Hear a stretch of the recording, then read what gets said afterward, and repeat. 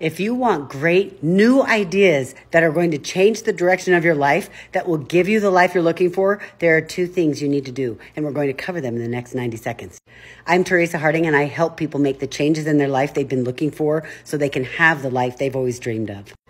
If you want to have something different in your life, you have to do something different. If you keep doing the same thing you've always done, you're going to have what you've always had. And great new ideas are not going to chase after you. They don't pursue you. You have to pursue them. And there are two ways to do this. The first one is to put yourself in new environments. You have to be in situations that you are not normally in. When you put yourself in a new environment, you start to see things differently. You start to observe things that you haven't noticed before. All of a sudden, your perspectives start to change.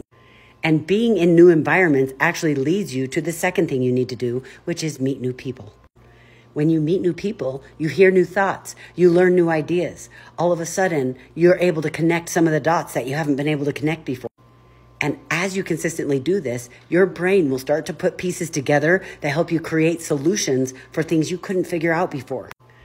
And it will help you in every area of your life, from solving challenges in a relationship to figuring out ways to increase your income in your business. So figure out ways to put yourself in new opportunities where you are in new environments and you're meeting new people.